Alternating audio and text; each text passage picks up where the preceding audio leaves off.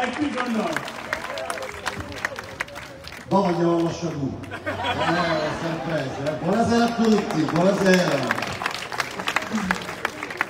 Ascoltavo gli interventi poco fa e pensavo perché dovremmo votare per Maria. Pensateci che voi in questi giorni siete interrogati perché devo votare per qualcuno e soprattutto perché noi vi stiamo chiedendo di votare per Maria. E la verità ha fatto un bel passaggio, ha detto dovete fare un voto consapevole. Il voto consapevole chiaramente va ricercato, va studiato. E allora il consiglio che vi do è non credete alle nostre parole, non credete al nostro programma, non credete a quello che in questi giorni, in questi mesi, in questi anni vi ha raccontato Maria. Credete alle buche sotto le vostre strade, nelle vostre strade sotto casa, credete ai cumuli di monnezza che vi hanno fatto campeggiare intorno alle vostre città, credete alle raccomandazioni che avete dovuto ricercare per avere i vostri diritti, credete all'unica continuità che hanno dimostrato in questi anni, cioè quella di commettere sempre gli stessi reati. Credete a queste inefficienze, a questi disservizi, credete solo a questo. E allora lì vi verrà chiaro davanti a chi dovete dare la guida di questa città, a chi dovete dare la guida del vostro futuro. Persone che in questi anni si sono impegnate, persone che in questi anni hanno dimostrato, non con le parole ma con i fatti, che non solo ci sono sempre state, ma nelle difficoltà, nelle battaglie, anche qualche volta non riuscendo, perdendo insieme, ma ci hanno messo il cuore, il coraggio, la faccia e tutto quello che hanno avuto. Perché hanno amato questo territorio e perché continuano ad amarlo. Allora io quello che vi dico è cambia molto quello che sta per accadere. Il Presidente Conte qualche mese fa è andato in Europa per il Recovery Fund, cioè questo grande fondo che dall'Europa deve arrivare per ristorare quelle che sono in questo momento le sofferenze economiche che stanno scaturendo dal Covid a tutti i paesi europei. Ed era partito da una prima riunione nella quale all'Italia era stata data la promessa di 172 miliardi. Andò lì. Ve li ricordate gli alleati di Salvini, della Meloni, cioè quelli che oggi sono i competitor che si stanno affacciando contro Maria Terranova e contro la nostra coalizione? Ve li ricordate cosa dicevano gli alleati di loro, di Salvini e della Meloni? Andavano in Europa, gli olandesi, con i cartelli non un centesimo all'Italia, l'Italia ladrona, l'Italia sprecona, non un centesimo a loro. E allora noi con questo governo nazionale abbiamo preparato i tavoli, abbiamo parlato con chi dovevamo parlare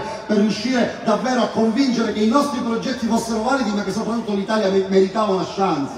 E il Presidente Conte non è tornato con 172 miliardi, è tornato con 209 miliardi e questo è un risultato storico. Adesso dobbiamo spenderli.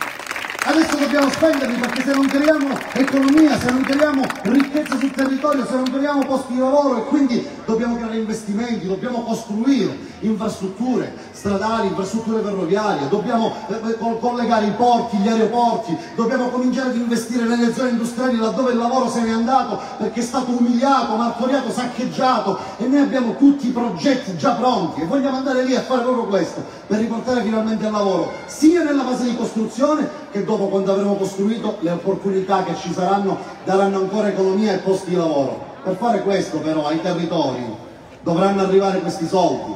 E allora interrogatevi anche su questo, a chi volete dare in mano questi soldi? A chi al governo nazionale dice che questi fondi sono una truffa, che questi fondi non li vogliono, perché guardate che per derivazione sono gli stessi che stanno andando contro di noi in questa campagna elettorale. Io a queste persone non vorrei dargli nulla, visto che sono alleati in Europa di chi ritiene che all'Italia non doveva arrivare neanche un centesimo. Noi invece ci siamo sempre battuti affinché questo paese avesse non solo la dignità, ma soprattutto avesse finalmente la possibilità di avere un riscatto. E signori, permettetevi di dire una cosa, e stasera, guardate, non l'ho mai fatto pubblicamente, lo voglio fare, io lo voglio ringraziare Luigi Di Maio per le tante cose che ha fatto, ma soprattutto per una, per aver avuto la lungimiranza, per aver avuto la grande intelligenza di aver scelto e scoperto una persona come Giuseppe Conte e averlo messo lì alla guida del nostro paese.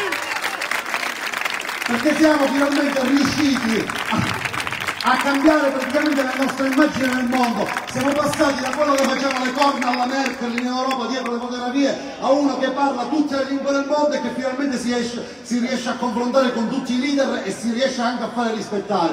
Oggi l'Italia ha un'immagine vincente e stiamo gestendo anche il Covid molto bene.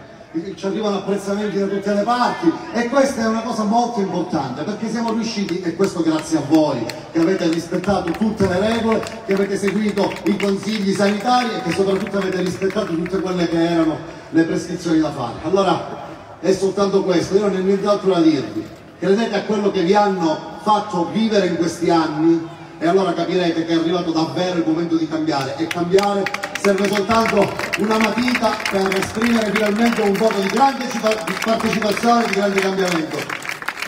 Termini è pronta, perché Maria è pronta per Termini. Grazie della serata e vi lascio a Maria Terranova. Grazie a tutti.